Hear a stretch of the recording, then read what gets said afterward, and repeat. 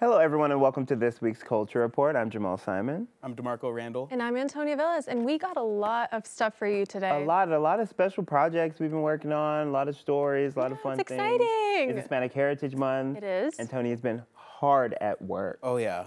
Repping. Yes, so before we get to all that, we have a couple of headlines to get to, so let's hop in that first. So first, right now, fears of an all-out regional war in the Middle East are heightening as airstrikes pick up between Israel and Iran and factions the United States deems Iranian-backed terrorist groups. Just this week, Iran launched its largest ever attack on Israel. The country fired 200 missiles, most of which were taken down by Israel, the U.S., and other allies. Iran says it's not looking for a wider war, but Israel's Prime Minister Benjamin Netanyahu is vowing to retaliate. Iran says the attack was in response to several Israeli attacks on Lebanon in recent weeks, attacks responsible for killing at least 7 high-ranking Hezbollah commanders, including Hezbollah chief Hassan Nasrallah. Now, this new conflict comes as Israel approaches the 1-year mark in its war against Hamas, and it doesn't seem to be letting up. This week, Israeli strikes on Gaza killed at least 90 people. A member of the Gaza Civil Defense says the strikes began in an area where hundreds of displaced people were taking shelter. And next, we also are going to be touching on the vice presidential debate. But first, we have this little spinning wheel here that we told you guys we would bring out real quick. Just that we have like different topics on here, 10 different topics. And we're just going to discuss how voters feel about these topics, how we feel about them. Yeah, what we're seeing in conversations on social media. The impact it could have on the election. So who wants to do the honors? DeMarco. I would love to. Go ahead. Okay. Spin the wheel of issues. Spin off. Ready? 3, 2, 1. Where are we at? We're at Unemployment. Okay. Well, unemployment can be something that a lot of Americans truly feel like is a big issue. Yeah. However, I feel like what we talked about in the last episode and previously is that those numbers are not really as high as they might be made out to be. In the back of my mind, I'm thinking maybe voters want a more stable work environment or a more affordable job. Yeah, and I feel like it just goes to, I mean, well, one, like this topic could sway an election for sure, but I feel like a lot of people are misinformed and they're just going with what they think is going on. And like that's what we learned. If you guys want to take a look at our last episode, we had some political experts in here. They were great, but we learned that things aren't nearly as bad as people are making it out to seem. So I would definitely make sure to go ahead and do your research, figure out what's going on before you cast your vote. Absolutely. It's kind of insane, the misinformation that's going on. And I will say, going hand in hand with the whole misinformation thing, we're seeing how a lot of claims about immigration and people who might not be documented, at least I've seen on social media, people kind of making those connections without any foundation, without any base. And I think that's really dangerous. And I personally have been seeing that a lot on my social media and with conversations among friends or family members. I think that there's a disconnect between what the influx of people who are coming into this country is and whatever rates of unemployment that we're seeing or anything that has to do with the economy. Something that our political experts that we featured kind of really honed in on is breaking those misconceptions down. And so I really encourage everyone to kind of tap into that, do your own research because, like I said, hand in hand with the topic of unemployment has been misinformation and misinformed and baseless claims about immigrants of any status and the economy. So awesome. And speaking of misinformation, this week the 2 vice presidential candidates went. Republican Senator J.D. Vance and Democratic Governor Tim Walz squared off on the debate stage with a little more than a month left until the election. Yeah, and our verified team tracked the claims made by each candidate, fact-checking which were true and false. And early in the debate, moderators asked about climate change, pointing to the recent destruction by Hurricane Helene. Vance focused his answer on the importance of energy production in the U.S. You'd want to produce as much energy as possible in the United States of America because we're the cleanest economy in the entire world. Now, That claim is false. The U.S. does not have the cleanest economy in the world. Several agencies have measured this by calculating the amount of carbon emissions each country generates and comparing it to their economic production. By those metrics, the U.S. is cleaner than some other large economies, such as China and Canada, but quote-unquote dirtier than some others, like much of Western Europe. Walsh responded by saying Democrats have passed policies addressing climate change while also overseeing an increase in energy supply. We are producing more natural gas and more oil at any time than we ever have. That claim is true. Data from the U.S. Energy Information Administration shows crude oil production is at an all-time high, increasing every year since 2021, after a brief drop-off due to the pandemic. The data also shows that natural gas production in America has never been higher, rising every year since 2016. You can also head to our website at 9news.com for more fact checks from the debate. And a new NBC Telemundo national poll shows that the Democrats' lead with Latino voters is shrinking. So the poll shows support for Kamala Harris is at 54% compared to Trump's 40%. While Harris's support is an improvement from when President Biden was on the ticket, it's still the lowest support for the Democratic candidates in the last 4 elections. So driving the decline was young Latino men without college degrees. Another key takeaway was the Latinos' changing attitude on immigration. 35% of people polled say immigration hurts more than it helps. That's the highest it's been since 2006. And for those of you living in Colorado, ballots for this upcoming election will be sent out next Friday, October 11th, and you'll have 2 weeks to return them by mail. The deadline to mail these in is October 28th, and if you miss it, you'll need to drop it in a drop box or vote in person. Ballots are due by 7 p.m. on Election Day, which is November 5th. And you can find information about all things voting in English and Spanish on our website, 9news.com. And Special Olympics Colorado serves over 23,000 athletes across the state of Colorado. For the past 55 years, the organization has offered services for individuals with intellectual disabilities. Just earlier this month, the Denver Broncos and United partnered with Special Olympics Colorado to provide a once-in-a-lifetime opportunity.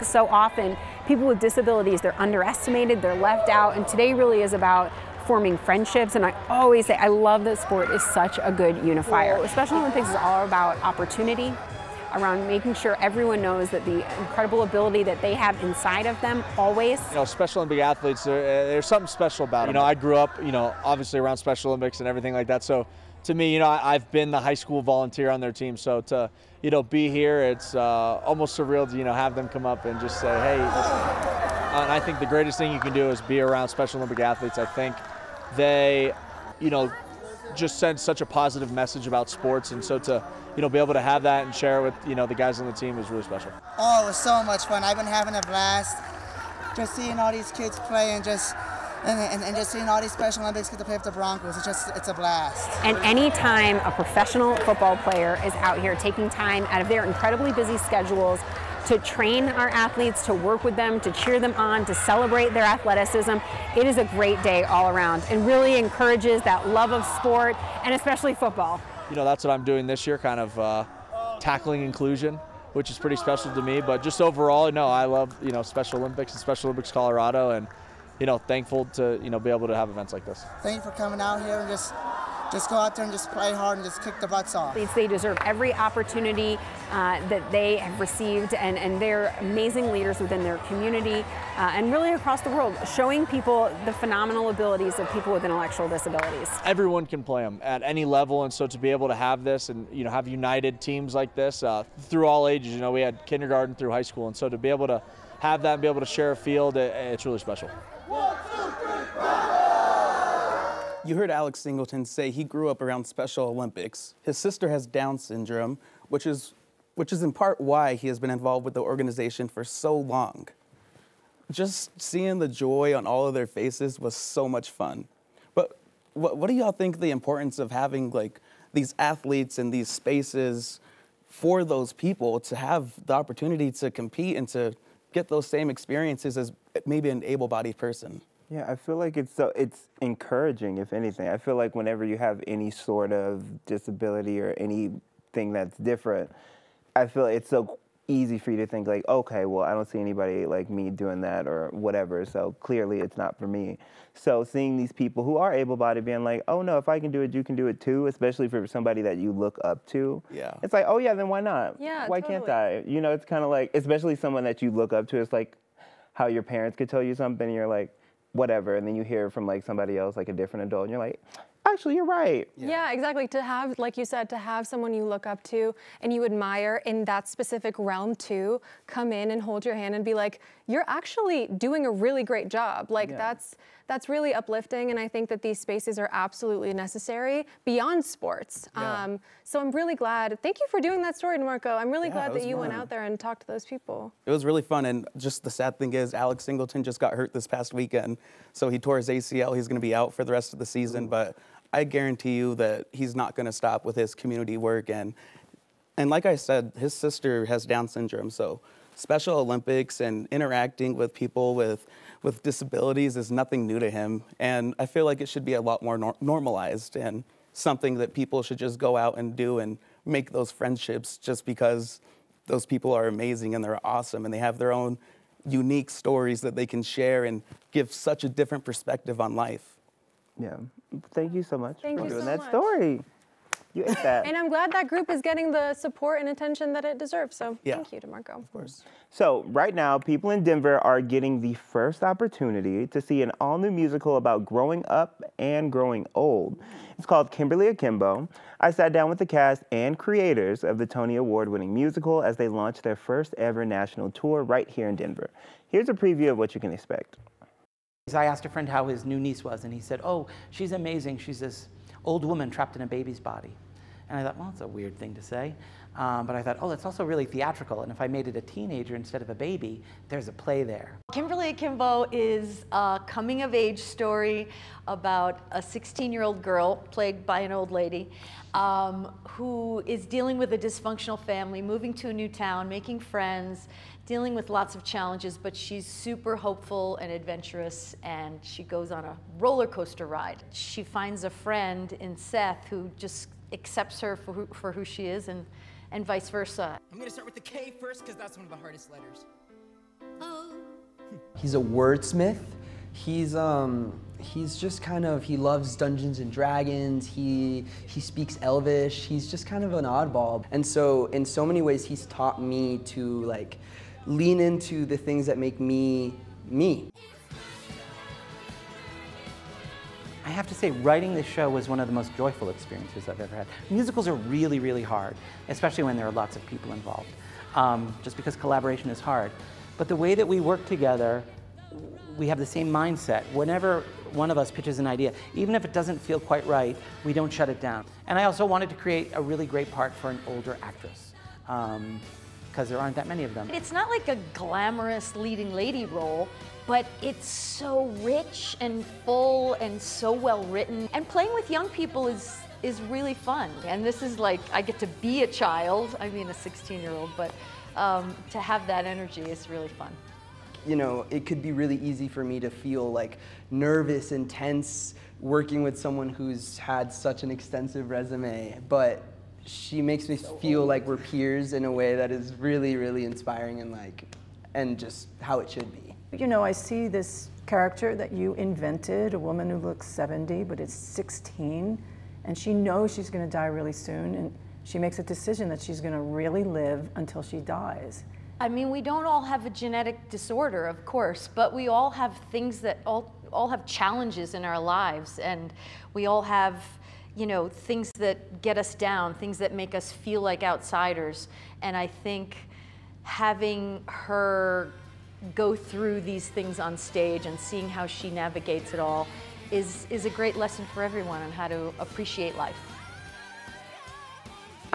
That was so sweet. So sweet. So much fun. I'm telling you, Carol Lee is such an icon. And by the way, Carol Lee loves you. Oh, well, she's very sweet. She was so much fun to talk to. And like, she was just talking about how excited she was for this role because, of course, as you get older, you're going to be cast as older people. And as you get older, it's like those roles are like kind of less and less fun. And it kind of makes me mad to think like, oh, you can commit your entire career to this, and then all of a sudden you don't get that fun anymore. So the fact that David Lindsay Abaire was able to create such a fun role where she was able to become a 16-year-old was like, it was just so amazing to see. And I feel like I would love to see more older people in those roles. Absolutely, me too. And I think what he said is so true. Like we see in in any performances, music, any sort of performance, as you get older, especially with women, those roles do kind of get less and less in number. So seeing this opportunity for her, and like you said, there's no limits. She can be herself. She can go beyond the restraints that are often put for women who are playing certain roles. So I love to see that. I would love to see that play. And real quick shout out to Janine Tesori, who composed the musical. She is the most prolific theatrical composer in history. Well, female theatrical composer in history. Period. We kind love of that. Insane, kind of crazy. She was so sweet. She was so kind. And shout out to her. Icon, legend. Shout out. That's such a cool piece. Yeah. Thank you. You ate that. I did. Nom, nom, nom.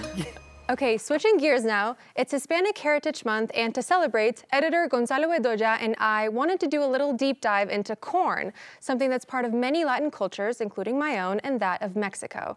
Corn is at the center of many things, like food and art, but behind these contemporary celebrations of corn is a rich cultural history that dates back thousands of years.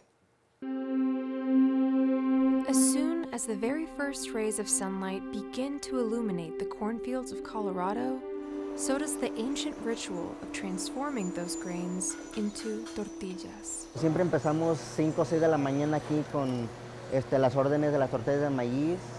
Carlos Santana Soto was raised in the Tortillería Las Dos Américas, wanting to follow in the footsteps of his mother, Liliana Soto, who followed her father's footsteps. The business was born after her parents migrated to Colorado from Durango, México. La primera tortillería comenzó en Longmont. Era un sueño de mi papá, siempre poner un negocio, y él emprendió la tortillería y luego seguimos acá con la tortillería en Commerce City y aquí ya tenemos 24 años. Liliana's family wanted their business to honor their hometown back in Mexico, even while being a little further away from it. Ellos querían algo tradicional, con su maíz fresco, molido, esos olores que despiertan la tortillería cuando estás ahí en México. Thanks to customs that have been maintained through generations, to honor their town is to honor corn. El maíz está desde el principio y aquí estamos para seguir ese legado, para continuar con esa tradición mexicana. It's a tradition that started thousands and thousands of years ago in the Gulf Coast of Mexico with the Olmecs.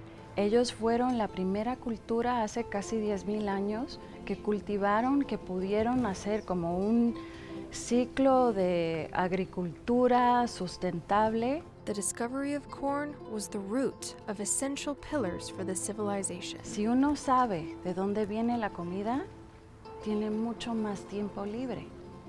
De momento vemos planes urbanos, pirámides, vemos una explosión de arte. Corn became something sacred, part of ancient theories about the universe's origin and evolution.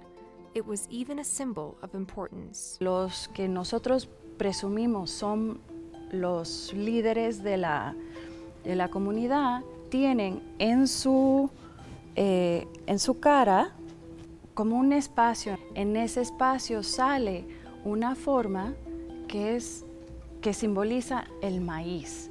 A lo largo del tiempo vemos que los ajaos maya, los gobernantes, también tienen una joya, una prenda que lleva en el frente que es una versión abstracta de esa planta de maíz. Just as this iconography was spread between prehistoric communities, we see this continue into the present. Se están viendo los muralistas, la iconografía, el arte de los antepasados y quieren mostrar la importancia todavía del maíz. Thanks to exchanging with Mesoamerican groups, corn was introduced to what is now the southwest of the United States around 2000 BC. It gradually began to influence traditions and eventually became a crucial part of native cultures. En esta zona los que estaban produciendo mucho maíz se llaman los Hohokam y también los Puebloans. En su iconografía, que por cierto también en sus murales, pintan la importancia y hay depicciones de maíz. This artistic ode to corn is also found in contemporary murals, some of which remain in Colorado thanks to community activism during the civil rights movement. Los jóvenes querían tener acceso a su historia. Sabían que tenían sus raíces con los indígenas de acá, pero no tenían acceso a esta historia. Entonces, durante el movimiento, muralistas empiezan a pintar su historia en la comunidad. Be it through art or food, paying homage to corn allows for a connection with the past. Tengo muchos clientes que de hecho ellos vienen y dicen, ¿sabe qué? El venir aquí es volver a revivir. A muchos desafortunadamente no pueden regresar todavía a sus países.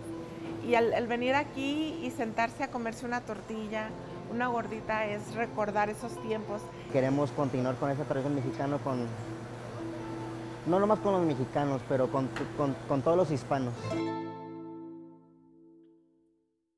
Now you can find a Spanish version of this video as well as an article in English and in Spanish on 9news.com. This was so fun to shoot and I loved meeting everyone involved. It was just like literally the project of my dreams. I was like, how did this even pop into your head? I'm just like... Well, as I'm sure you know, like I pitched this idea because I was thinking like I'm from Colombia, I grew up there, and so many of our really cultural traditional foods are centered around corn, like arepas, empanadas, corn itself. We eat it with our frijoles, our arroz. And so I was just like, wouldn't it be cool to just kind of like ask some experts, historians as to why that is, like why, because it's not just in Colombia, it's in Mexico, it's in Venezuela, so many other places. And we don't only see it in food, we see it in art. And so I was just like, late last year, I was like, I kind of want to just do a little deep dive to learn, and learn I did. Yeah, I would say my favorite part of the piece is seeing all those different arts, like paintings, the different sculptures, and like, I just thought it was so cool to see that stuff. I'm a sucker for like street art and, you know, paintings and whatnot. So yeah, totally. I think when people represent their culture in that way, it sticks. And it also has levels of communicating that talking might not. And so where somebody might be driving by or they go to a museum and they see something like that, they really can get a sense of what that culture is and the importance of something that might be so normal. Absolutely. And you didn't only learn, you also taught. So, Professor, thank you. Professor. This is only just an overview. Like the historical context is way more layered. There's so many things that obviously you can't capture in a 5-minute video, but hopefully this little overview teaches people something and invites them to maybe do their own research, because it's a really beautiful, rich history there. Yeah. So. Anyway, to keep the Hispanic Heritage Month celebration going, we wanted to highlight the cultural diversity of 9 News and learn more about the Hispanic folks that make this place what it is, beyond just who you see on TV. One word that would describe my heritage, I'd say would be warmth. I would say tenacious. One word, multifaceted. I'm just gonna go ahead, I'm gonna say family. Resiliencia. Historical. Identity. Pride. Spanish is my first language, so I kind of always had it in me from day one, but as the years wore on, I kind of grew more of a sense of pride in it, so proud would be the word that comes to mind. Estoy muy orgullosa de mi herencia hispana por la fortaleza que tenemos, que nos inculcaron. Something that we are born with and something that we carry with ourselves every day. I feel the way that I act and the way that I am is partially because of my heritage. We are a blend of these beautiful subcultures within this huge culture.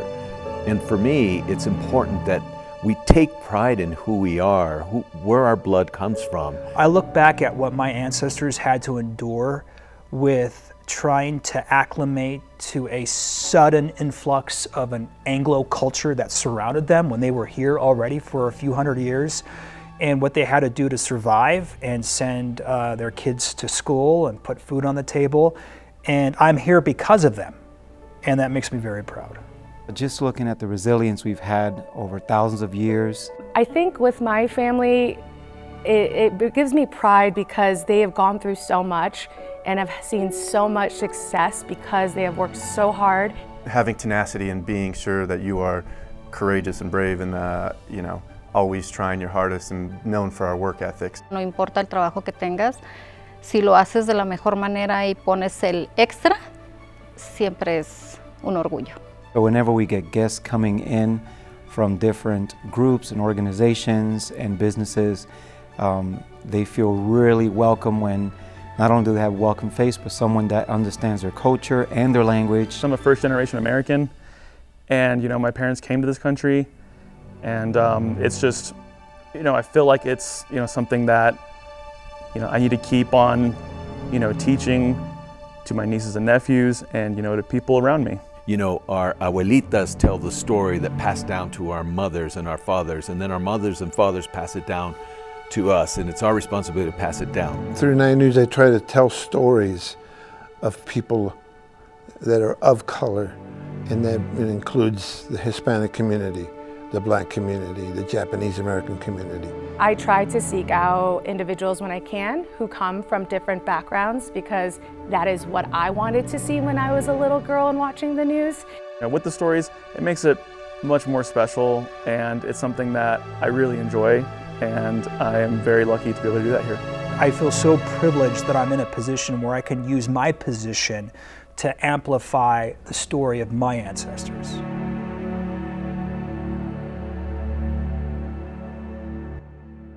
That was just really good. Oh my God, that was so amazing. Antonia, you ate that. Not me. That was all them. That was so amazing. Y'all should have seen her behind the scenes. My girl was running throughout the newsroom. She said, come on. I love that we got to speak with people who, because I love highlighting our reporters who people see and are front facing, but there's so many other people who are behind the scenes who really make this place what it is and make the wheel go round, you know? And I'm glad that we got to hear from them and learn a little bit about them and what their heritage means to them. And so it was really cool to be part of that. I think the most interesting part of this, and maybe about this conversation, is that yes, like we might be from the same like cultural or background, but I guarantee you no one's experience is the same from the other. Totally. Mm-hmm. But there's so many underlying commonalities and different layers that everybody can relate to from those cultures. Yes. But just hearing like different ways of growing up and how they express their culture in their work, I see it every day, and it's so cool to see a piece like that. Same. Yeah. Well, thank you. Of course. This is and beautiful. Just to say something that really resonated with me when we were like doing those interviews was Jeremy Haholo, and he was like, well, his family has been here since before America was even America. Mm-hmm. Yeah. And the fact that they were able to preserve the language, preserve the recipes, preserve the culture, like I can't even imagine what that's like resilient. Totally. It's insane. And by the way, Jeremy has done so many stories about his heritage. He's even put his grandma on air. So I encourage everyone to look up his stuff. I know Jaleesa Irizarry, who also appears here, has also done stories that focus on the Hispanic community. So yeah, I just really, really encourage people to read those stories, read about this community, get inspired, because we're a special group. Yeah. And before we wrap up, just not to put you on the spot, but what's one word that would represent how you feel about your Hispanic heritage? I initially, when I wanted to ask them that question, I thought maybe I would say family too, just because to me, everything that encompasses my heritage is around people, and the people closest to me are my family. So. What about you? This guy? You? I'd say the word that came to my mind is powerful. Aww. And I think that it's hand in hand with everything, you know? You can interpret it in any way. So I'll leave it open for interpretation. I love that. Thank you. Well, thank you guys for sharing. And thank you guys for joining this week's Culture Report. We'll be back to continue the conversation right here on 9 News Plus and 9news.com.